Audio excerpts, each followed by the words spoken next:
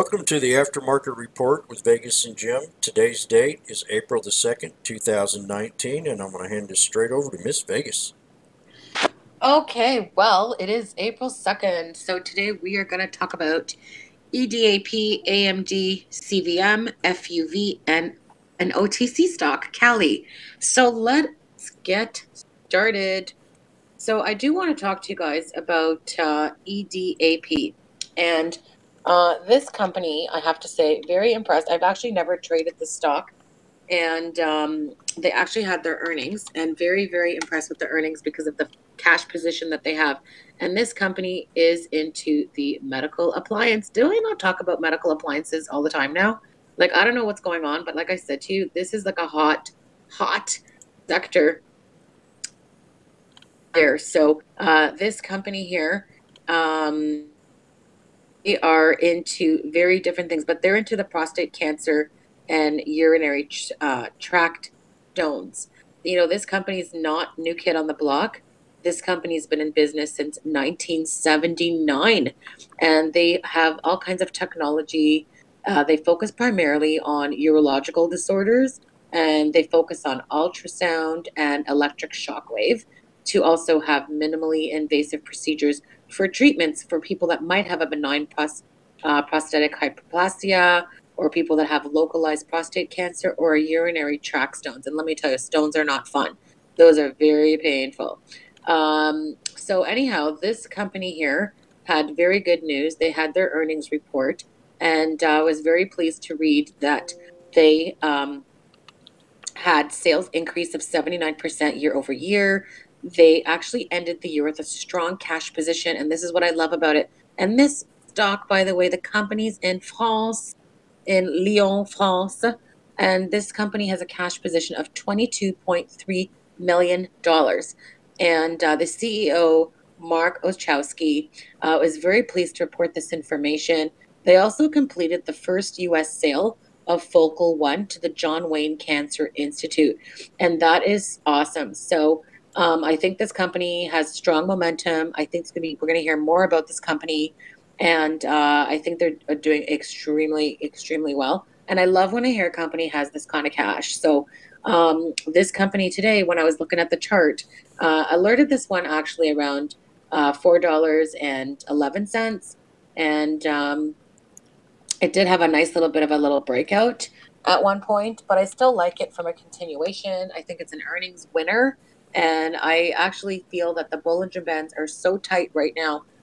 We might see this continuation tomorrow. It did have a high of day of like 439. But you know what? Everything's so strong on the stock that there's no reason for the stock to just suddenly just pull back from, out of nowhere. I think this is an earnings winner, and we might see a continuation. And Jim, I'd really like to hear your perspective on EDAP, please. Yeah, all the moving averages are in their respective order. This is the yearly chart right here, and we did break out of that yearly high of 425 with a base of around $4. So we had a real nice V right down here, and these are one of my favorite kind of Vs. At the end of the year, it sold off, and then it bounced right back up within a month, back to its original pivot point area, right around the 282 to 314 area, 293. So I'm going to pull up the 20-day chart real fast, take a look at it. So you had a consolidated period of 282 to 314 for 20 days, and then we started to break out after hours yesterday. We had three white soldiers pull up. Then they kind of pulled down, consolidated at the 359. Then we had the breakout of the 359 this afternoon, and she ran on up. About 4 hours, she ran up to a high of 439 and pulled back to support at 416. So I'm going to just pull up the 1 day. I see that the 20-day and the 50 are snuggling up here for another breakout. We did have kind of an ascending pattern into close, and we did have that little breakout. So I'm going to think support level on this stock is going to be no lower than $4. If it pulls back into that 200 SMA, and then continue up with the yearly high. And we got to break that 437, 439 area to continue upward. If not, it's going to pull back to that $4, 416, and bounce on back up. We have a low support of 359. I don't want to see that. I just want to see the 4, no more. So the next one we're going to talk about is a stock that we talk about quite a bit. It's one of our favorite ones. It's called AMD. Yeah, so you know what? AMD actually had news today, and the news was that AMD and HostKey, which is a cloud solution company representing clients in Europe, Russia, North America, they did announce the release of what they call the AMD EPIC, which is a processor-based server across HostKey's infrastructure. And what will happen is this will offer differentiated features, connectivity, memory bandwidth to HostKey customers that are running in a virtualized environment and a high performance computing workload. So that was actually good news. I think they're excited about the relationship they're going to be having with Host Key. And this way they'll be able to provide a variety of services to their customers and also expand options for people's processing needs. So I think this will be a really nice relationship with the two companies. And this is actually good news for AMD. Now, you know what? AMD had a nice run today. I mean, the stock did open this morning at 26.51. It took it took a long time for it to get to 26.80. I'm very happy to see it break $27 and go over that after hours. And from the options perspective, I mean, we actually called an option idea on the stock because I was looking at the chart later in the afternoon and I said, you know what, the stock really wants to go to 27. It was kind of in the like 26.80ish. And we said, you know what? I kind of looked at it. I said, this wants to break 27. So I did give an option call for $27 strike, even though it expires on Friday. I did alert that this afternoon, just about around 2:57 p.m. And the option call was going for 43 cents, which is $43 a contract for the $27 strike for this Friday. So we'll see how that turns out tomorrow. I think we'll definitely be in the money on the contract, and hopefully that'll be tomorrow, and we can obviously sell them. So and take our profits. So we'll see how that works out tomorrow. And Jim, what are you seeing on the chart? Because it's nice to see AMD back at these levels. I mean, actually just yesterday, the stock was around $24.55 low of the day. So what a 24-hour difference, almost up $3, is just incredible. Yeah, I know the Fat Cats tried to bring a pullback on this stock. They were going to try to bring it down to around $17, and I think that was just impossible to do. So we've had a 5-day run ever since. And let me pull up the 5-day, 20-day chart to show you what I'm talking about right here. See, we had this pull back to right about 24.56. We alerted it in the room. And ever since then, she's took off and she hit Miss Vegas's target today of $27. But we do have an upward wedge on it, upward channel, which am very impressed with. And then we got to try to raise it up to the top of 28.11. So we did hit a pivot point, or a pretty good little resistance here at the 27 level. And if this continuation looks like it kind of did continue after hours, let me pull up the daily 1 minute. We did have an upward momentum boost after hours to 27.25, and we've got a little bitty bowl right here, or a cup and handle working now to raise it up to that 27.34 resistance that I have. And I'm going to say if it pulls back any, it'll probably pull back to this lower level right here, right as we went into close at 26.78. So I got a little channel here between 26.78 and 26.84 for a pullback support. And let me pull up the 20-day one more time to we gave you that 27.34 resistance. And the next one after that is going to be right around 27.55 with the red line of 27.70.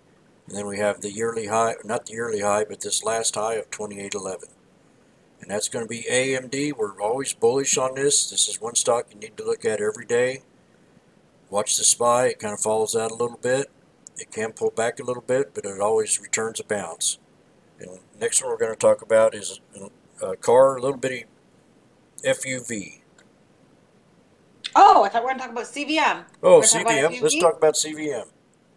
Okay, so CVM, and then we'll talk about FUV. But CVM had some news the other day. Yesterday, actually, they were up because they did announce that their phase 3 clinical trial evaluating multicline is actually in a newly diagnosed patients. They're saying that they're looking to treat cell carcinoma for head and neck, and actually, they were just announcing that this is just going to continue as planned. And so I guess that means the study is going good. So, when you're in a phase 3, that's actually very good. So as a result, the stock had some activity today. We've talked about CVM before.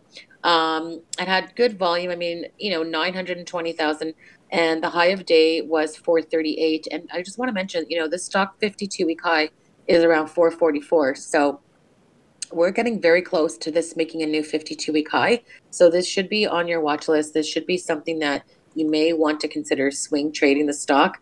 I actually like it personally for a swing trade as well, and I'm in that one. So we'll see what happens tomorrow. I was very pleased to see the volume on CVM, and I am looking to see that 52-week high be broken and see if we're going to continue. It did have, just so you know, also a new closing high, which is nice to see. Excuse me. And it also had a nice pocket pivot today.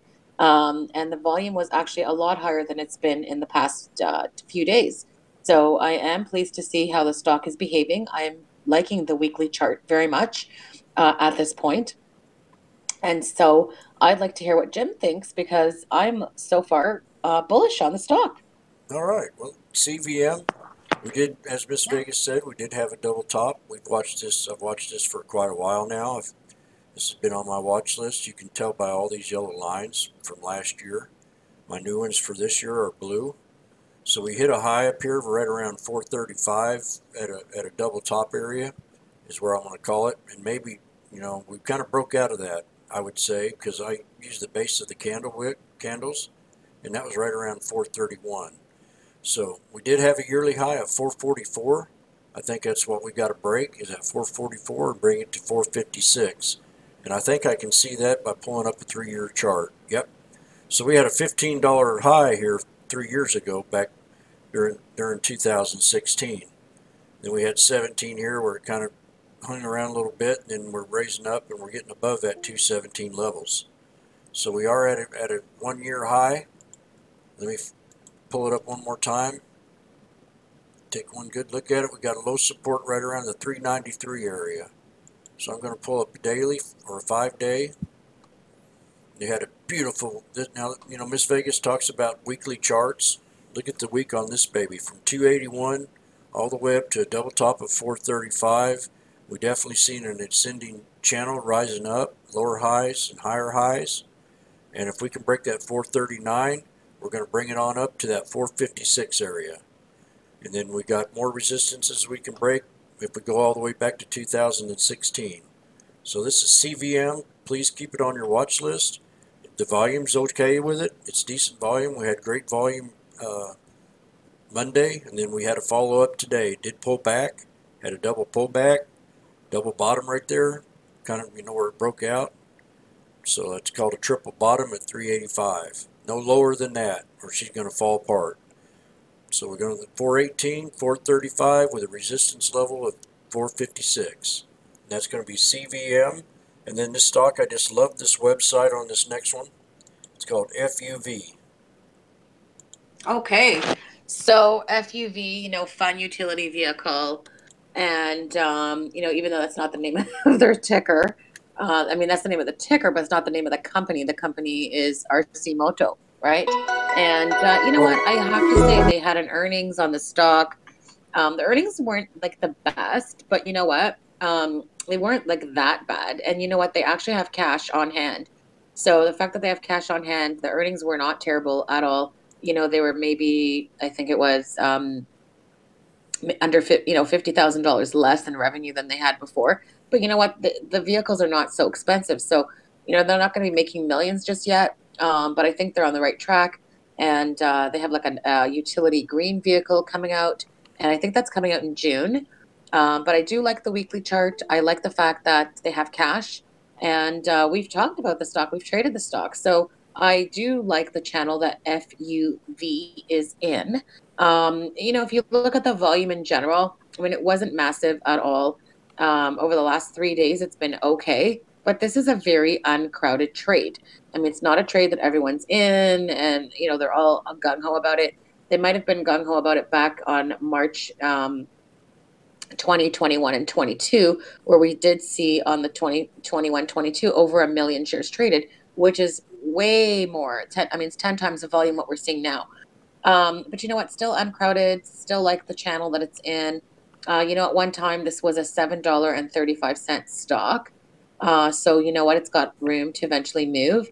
But I do like the weekly chart, and so I'm looking for this to have a continuation, even though the earnings wasn't the best. But I do like what they're doing. I like the cash on hand.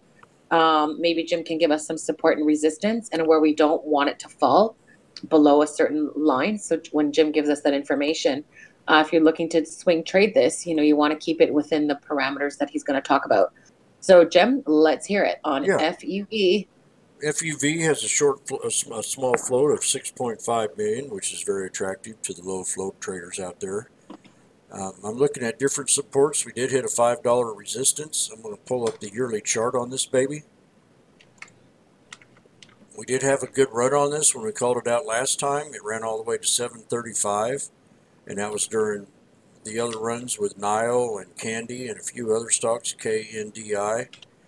And so she pulled back. She created a little bottom off this 50 SMA and bounced right off that 50. I like how these two moving averages are in place, the 20 and the 50 SMA. And every time we touch down here in the last couple of weeks, it's hit that 20 and bounced right up. So that's a good idea right there, good going on. So now we're going to pull it up to the 20-day, 1 hour. We've had a channel of low support at 430. We can see a pivot point area in this channel right around the 467 to 475. So I'm going to call this first support right here at 483, and then with a low support right around this 445 to 460 area. And always use my moving averages for a pullback support also. So what we've got to break is this 510 area to bring her on up to 528. Now, this stock pulled back a little bit after hours. That's okay with me. Give me an opportunity to play, but we did hit that 20 SMA on a daily 1 minute. And we had a beautiful run on this stock today from 460 all the way up to 520, or 502, with a resistance of right around 501. So if this stock wants to pull back any at all, we're going to see a 475 support, first support right around 483, and then we can continue up and bounce back up. It does sometimes pull about a 10-15 cent knife on us, so pay attention to that. But please keep this on your watch list. This is FUV, and this is one website that I do like to see. And I'm a poet, and I don't know it. And the last one we're going to talk about is a penny play, OTC.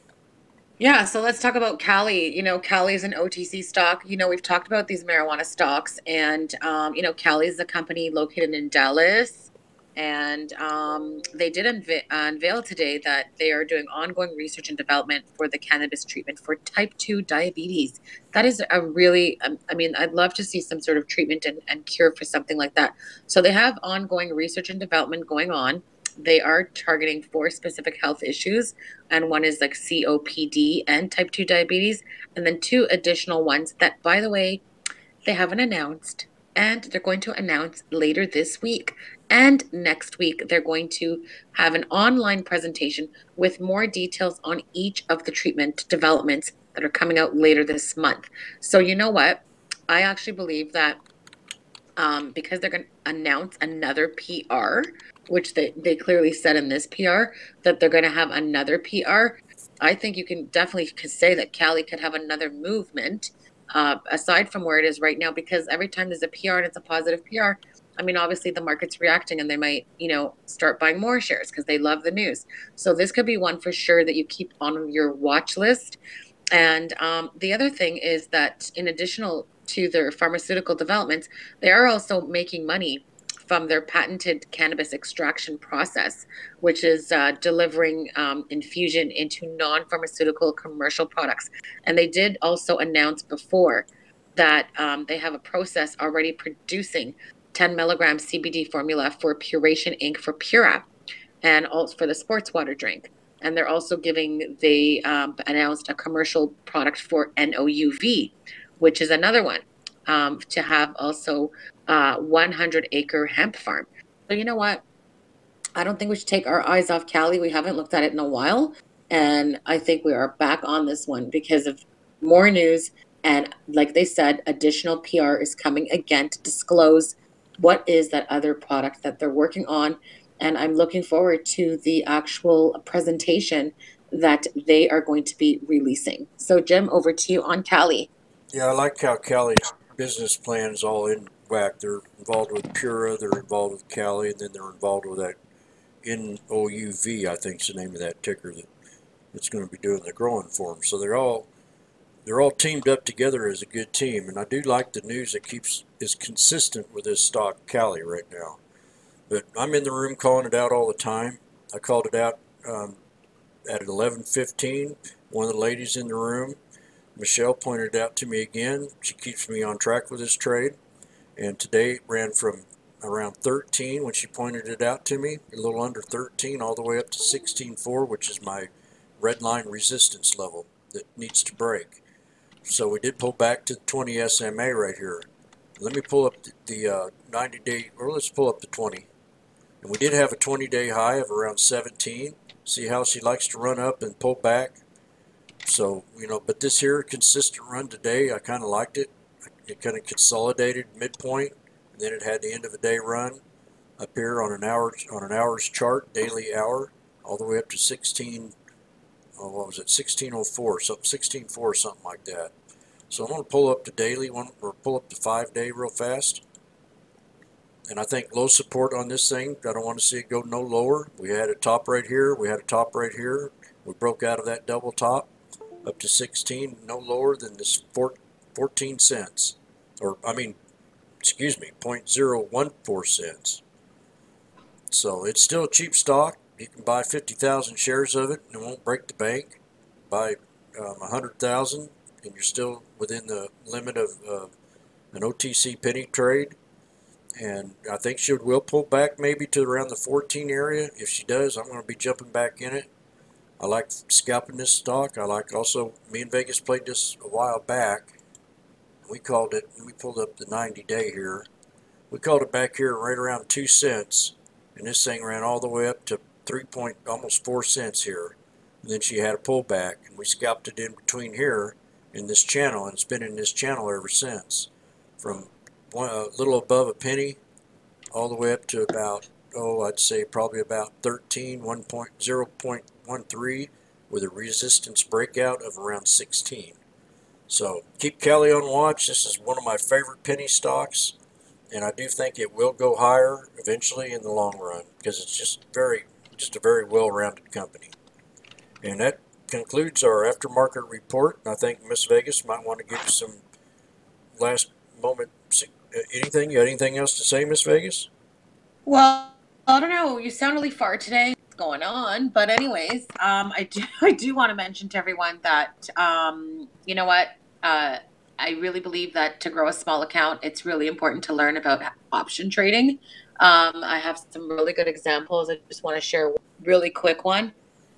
Since we talked about AMD, I did alert yesterday an AMD option call for the strike price of $26.50.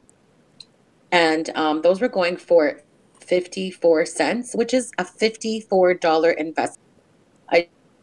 Today, that same exact investment is now going for $136 for the same contract. And that's because we are significantly in the money. So we've actually made over 100% on a $55 investment. So it's really important that as a small account, if you want to learn about options and you're interested to learn how to grow a small account, please come to our room and come check it out. It has a free trial for 2 weeks, and you will learn so much in such a short time. And then, if you're doing well, you may decide to join us. If you don't want to join us, that's okay. But I really encourage, if you're a new trader and you have a small account, or even if you have not, you've traded a lot, options just honestly, I think it's changing lives. And I love how the amount of money to put in is so small, and how yet you're, you can make so much. And I think, these $54 calls, option call for AMD, that is just going to probably go up even more tomorrow because we're over $27 now. So those calls are going to be worth more than $1.36 each contract, and that we only paid 54 cents. So Yep. this is just great. So really, really, really, really focused on helping small accounts. I don't need to help people with a large account. They don't need our help because they're doing well. We are here to help smaller accounts. So if that's you, come visit. And I know people have asked, like, can we do a video on some options? So you know what? I'm going to work with Jim and I'm going to put something together probably for this month. And I'll do like a little video just explain like what I look at. And again, I'm not an options like expert and not the best options trader. There's so many good ones out there, but I try to keep it simple and I really try to keep it easy so that people that are new can understand and it's easy for you because I don't want to overcomplicate anything because then if I do, you just get lost and then you're just like so confused and trading can be confusing sometimes, so I just try to keep it nice and simple that even someone that's in grade 6 or 7 would actually understand. So we try to keep it simple that someone that's in high school, junior high could understand. So if that's you, you want to understand simplicity, please come visit. On that note, I want to thank you for the listening to the market report and hope I'm not talking so fast tonight. Just really excited for the markets and for tomorrow. And we'll see what happens and have a great night. And we love stocks and we love all the YouTubers. Thank you so much. Have a great one. And then one thing I like about the options too, you get into a better caliber of trades. You get into better tickers. You get to watch better companies. So this is the aftermarket report with Vegas and Jim. Today's date, April the 2nd, 2019. And we love stocks.